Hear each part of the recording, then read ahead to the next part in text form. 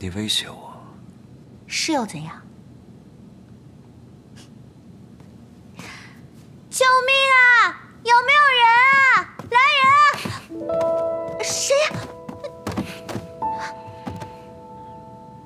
郡主怎么不叫了？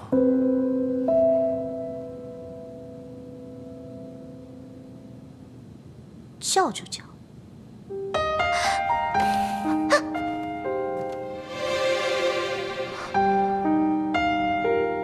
郡主既铁了心要跟沈某纠缠，那我便把丑话说在前头。你我本不是一路人，眼下郡主或是存心刁难，又或是觉着有趣想要玩玩。可沈某不是随便之人，一旦认准了郡主，便是一生一世，永不分离。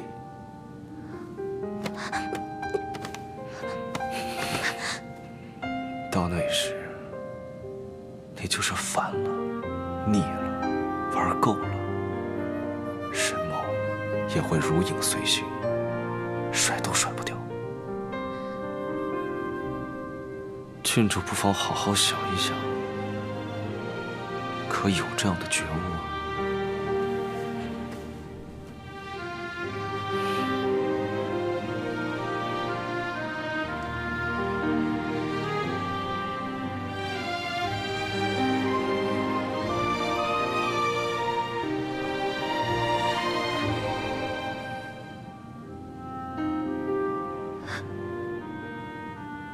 刘琳，你给我听好了，我不是你能招惹的人。